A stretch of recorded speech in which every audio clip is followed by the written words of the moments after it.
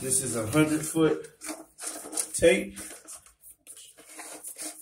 So we at 69 feet. That's 60. There you go. Look at it. It's still going. Still going. As long as we reach 100 feet, we doing good. We doing good. We at 83, 84. Look at it. It's just going. It's rolling. Now it got some momentum. It got some momentum. Where's that? That's 97 feet. Look at it. That's 100 feet. Now this is 101. I'm scared to let all of it out. It's 101 feet, and it's still deeper. So the well people gave us what we want. They gave us what we want. We want at least 100 feet. It's past 100 feet, so we're doing well. So now I'm about to draw this out. And the next thing we're going to do is get our pump.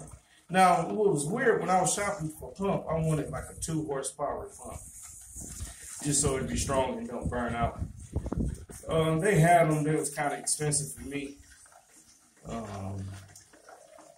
Maybe if I was back home and I could use credit card or a loan or something, I might would have got a big one. But since I was using cash, I got a half a horsepower.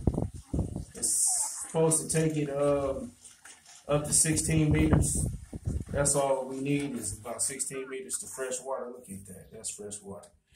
Only thing we need is about 16 meters up. And so we got it. I'm about to grab this, and the camera woman is about to grab the pump.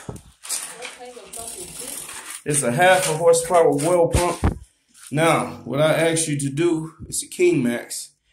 We're going to study and see how long if it lasts. I said if it lasts a year, we paid for everything around $650K. That's under $200.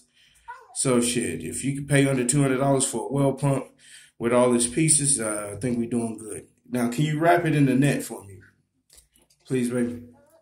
She's going to wrap it in the net so when it gets down there, any impurities or anything won't get through that screen. If you look at that pump right where her hand is at, right there, you can see that's where it's going to pump water, right through the side. So